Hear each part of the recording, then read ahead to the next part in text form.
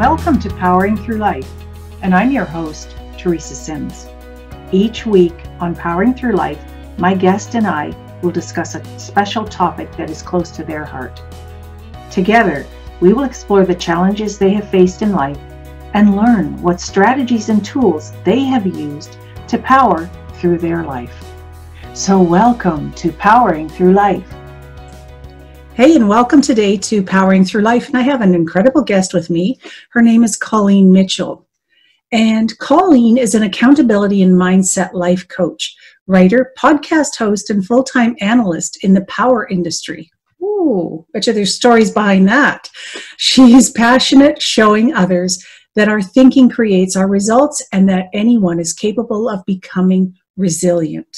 She also has type 1 diabetes and hasn't let that stop her either. Wow, that's a great story. Great beginning. Welcome, Colleen, to Powering Through Life. Thank you for having me. Oh, I'm so glad we got to do this and got all the confusion over from before. So we're all good to go today, right? Yep. Perfect. And I like your topic. It's mind management, awareness, and awareness of our thoughts and changing our thoughts to change our lives. Ooh, good subject. Very good subject. And I love playing in that realm myself. So how has this idea that thoughts create results changed your life? So for most of my life, I lived very much at the effect of the world. So everything was something or someone else's fault. I didn't really have control or awareness of control over my emotions. Kind of a really specific example of this is using the concept of public speaking. So I had a historic hatred for public speaking. It's a great story that my last class in college, the final was giving a presentation in front of both the class and our sponsors for the capstone project. And our professor told us that we were not allowed to have note cards. He told us that in the real world, you were not allowed to have notes. And of course, nowadays, everybody has a teleprompter, so he was full of it. But the night before, I brute force memorized the speech because I hated public speaking. And the day of the speech, I gave my part, and then I froze up. So for about a minute, it felt like it was just spotlight on me. I wasn't saying anything, and then I just suddenly remembered what I had to say, and then I moved into it. And between then and I think mid last year, I was just, no, I hate public speaking. I don't want to do it. And then sometime in July, I was tired of hating it, and so I just made the very powerful decision to offer to present at one of our next conferences at my workplace. And that was that. I made the decision and I knew I was going to follow through on it. And so what switched was the thinking that I didn't want to hate it anymore. And I realized that I can choose to hate it or not. And choosing to not hate it let me take the steps and feel the things that I needed to feel to take those steps to move past that hatred. And so I joined Toastmasters. And since the coronavirus, we've all actually moved Toastmasters onto Zoom. And so it's getting a lot easier to interact on camera. I used to be really camera shy. So now I'm just like, oh yeah, camera, we're good. And then, so the decision to not be afraid of public speaking anymore was really powerful. So now I've presented in front of actually 2 conferences. I'm going to be doing a leadership webinar for my company based on the same thing. And so that decision, that changing of the thoughts, that was the point where everything changed. So you knew and I know we can all relate to that not liking public speaking bit. Well, most of us can anyway. And I was right up there with you until this year. I joined Toastmasters as well. Isn't it fun? Yes, it is. Except it's a little different right at the moment. But you get to go in on so many different areas, different groups, I guess, when you're doing it virtually. It's good. But it's all about, if it wasn't your idea to give this speech, then it's not going to stick. If it's not your choice, I don't feel like doing this. So you find every excuse in the world to get out of it or destroy it or whatever. But And I've met a lot of people who they are delegated the task of speaking. And so that's also why they join Toastmasters, is because they have to as part of their job. And for me, I was just really sick of hating public speaking, because I would watch TED Talks and I would be like, I really wish I could do that. And then I just realized that I could. yeah, I mean, the sky's the limit in our minds, right? It's when we get into putting our conscious thoughts, I guess, in front of it, that things get in the way and things go sideways quickly. Yeah, it's similar to another thing was I also hated running. I always said, I'm not a runner. I can't run. And then I decided when I was doing a year's worth of 30-day challenges for one of those, or actually two of those 30-day challenges, to be a couch to 5K, because I wanted to stop thinking that I couldn't run. And so I did the couch to 5K, and now I don't consider myself a runner, but I know I can't run. So did you do the running? I did. You did? I did the couch to 5K. I actually won third in my age group for the race that I did. But after that, because there was no more goal to actually complete the couch to 5K and then a goal to actually run in the race, the motivation just kind of disappeared, and I never really fell in love with running. So I just stopped. But I showed myself and I proved to myself that I could do it. And that was kind of the point. And does there need to be a really good end goal in the works for you before you'll actually take part and say, hey, this is something I actually really want to do? Because I noticed in the running, there was a goal, and then you said when there was no more goal. Yeah, it really depends on what I want to do. So right now, most of my focus is on changing my brain, my mindset towards a lot of things, like how do I look at money? How do I look at success? What does progress actually mean? And there's not really a big end goal in mind. It's more, I can change the way I think to create bigger things in the future that I currently can't see. Right. And how do you go about doing things like that, Colleen? So I'm in a program called Self-Coaching Scholars, and they teach you how to manage your mind by doing thought downloads, identifying all the thoughts that are in our head, and going through how there are only circumstances in the world. And so circumstances can't make us feel anything. We have thoughts about those circumstances, and those thoughts make us feel a certain way. So somebody could say, he made me so mad, but he didn't actually make somebody mad. He said words, and then the person had thoughts about those words, and that thought made them mad. And then from that feeling, then we take actions. So a lot of the times when I'm stuck, I have to do a thought download, and then I have to identify all of the thoughts that are causing feelings for me that are driving actions that give me results that I don't like. So whenever you have a result in your life that you don't like, you can always solve it with this self-coaching model, which is what Brooke Castillo calls it. Okay. So if you eliminate the unnecessary information from what you're looking at, then, or the emotional aspect of it, then you can actually look at the logical side of things. Is that how that works? Well, in terms of identifying a circumstance, yes. So when we're talking about circumstances, you want it to be as neutral as possible. Mm-hmm. So a fact could be for somebody that a boss said words, because that removes all the emotion out of it.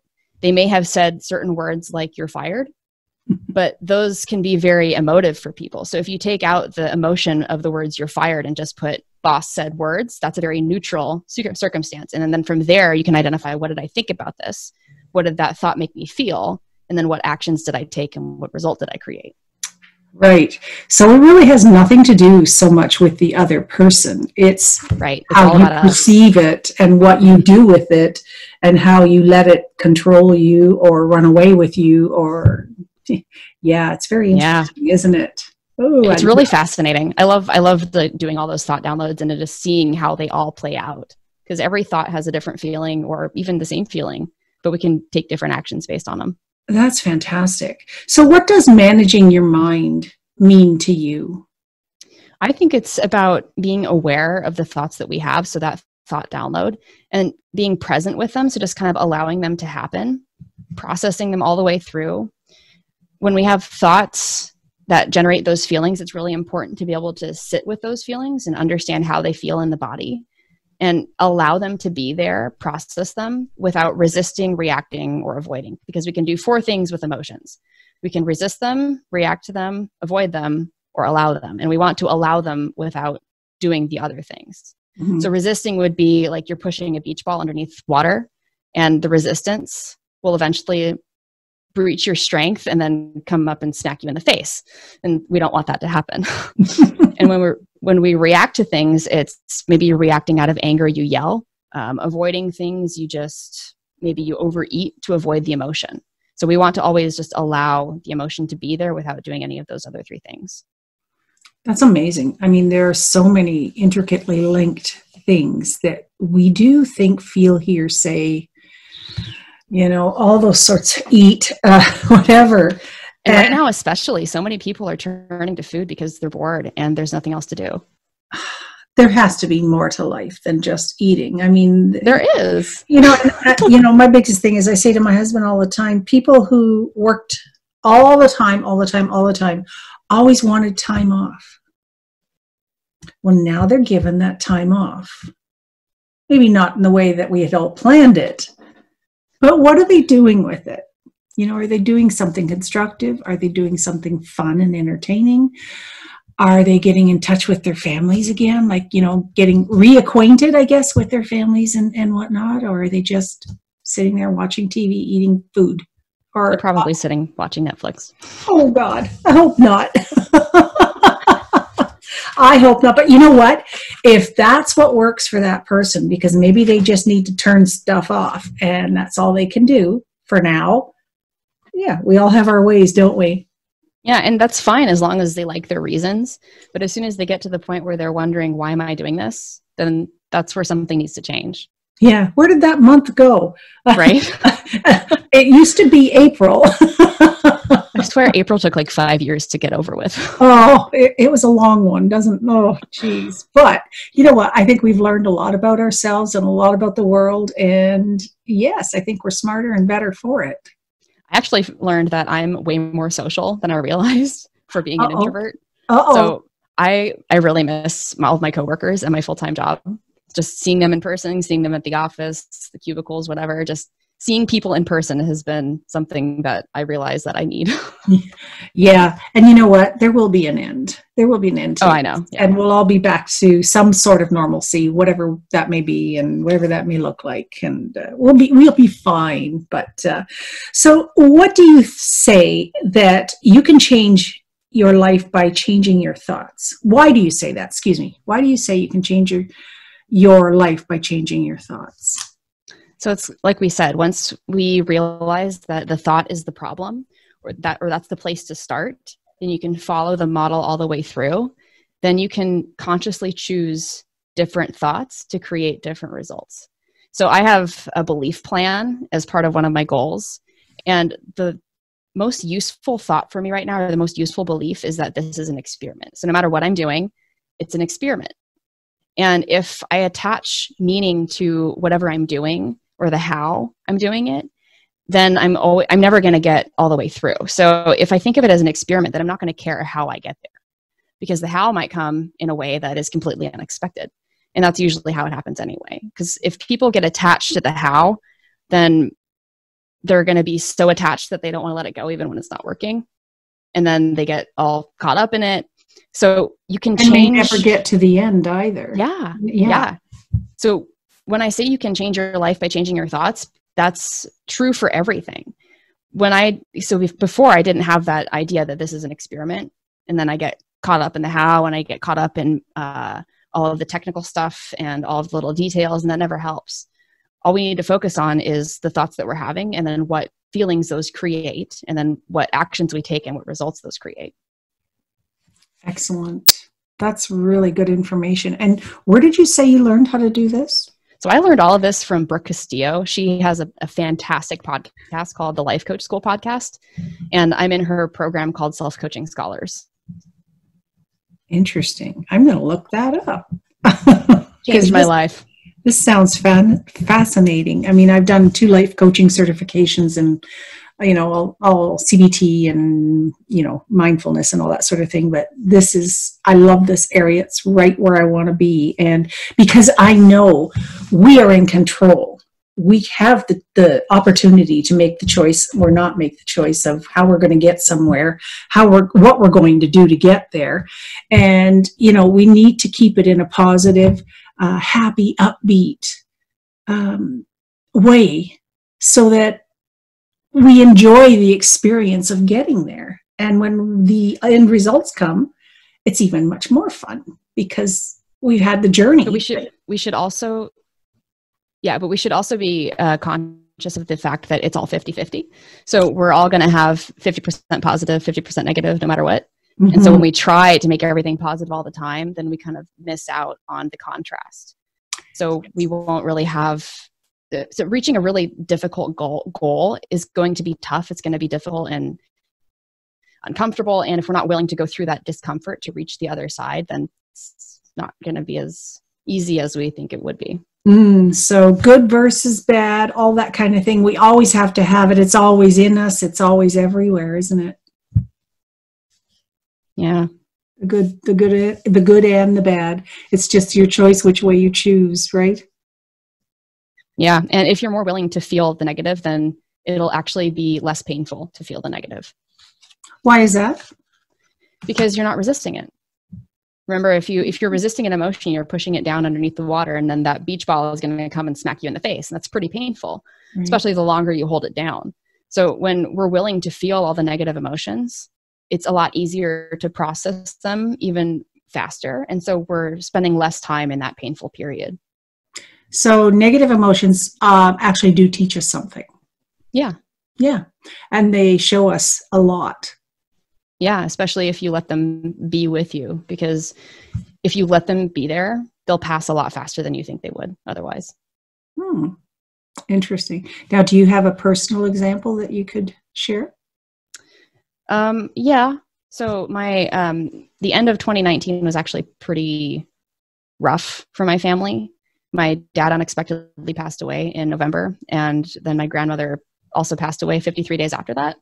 Oh. So it was a double whammy with deaths in the family. And because I had binged Brooke's podcast for a year before that, I was a lot more prepared to handle all the emotional chaos than before. And so I've been able to handle it very well. It's still very sad. I'm still handling the grief, but I'm not wallowing in it, and I'm not held back by it is the biggest thing, is because I'm willing to feel it. What did the watching podcast you said have to do with? So Brooke's podcast is so full of really good information just for being free, that all of the lessons I learned just from listening to her and applying what I learned from listening to her helped me get through it a lot faster and easier than I think otherwise would have. Okay. Yeah, that makes a lot of sense, because I know 2019 and the early part of 20 was not the best for me. And had I not been a trained coach and know what I'm talking about, and, no cognitive behavioral therapy, I would not have come out as well as I did. So yes, it was hard learning it. Yes, it took a long time, but oh my goodness, had I not had that information, I don't know where I would be right now. So I'm so thankful that, we can come out the other side of it. And it just depends on the knowledge we have at the time, on how fast we're going to come out of it, and how well processed through it we become. Because you can say you go through it, but if you don't actually do the steps and do the work, then you're not really learning anything. Just prolonging it. Yeah, exactly. Because eventually it's going to come back and just slap you onside the head and say, wait a minute, I'm still here. The beach ball in the face. Yeah, that's it. Oh. I used to wear glasses, so I can understand that would be a real big disaster. But that's fantastic. Now, you work with a lot of clients, is that right, Colleen? So I have a practice, but I'm not full with the practice right now. Mm-hmm. But you're doing well with clients, and they're having a lot of good results using this. Yeah, I think so. Oh, that's fantastic. That's fantastic. And is there a favorite quote or saying that you have that you would find and like to leave with our listeners? Because, sometimes I find the quotes that the people come up with are so profound. So I actually heard this one on Brooke Castillo's podcast. I don't remember who it's credited to, but it's how we think about things determines how we experience them. And that ties in with everything she teaches. It ties in with everything I've experienced. And it's something I'm trying to teach at my company as well. Yeah, there's so much information in that one single sentence. It's just brilliant. And it is all in our minds. And yeah, it is all in our minds. But I mean, it affects our bodies. It affects everything else too. But it starts in the mind, I think. Yeah, because if you have a crappy thought about how something's going, then you're going to have a crappy experience.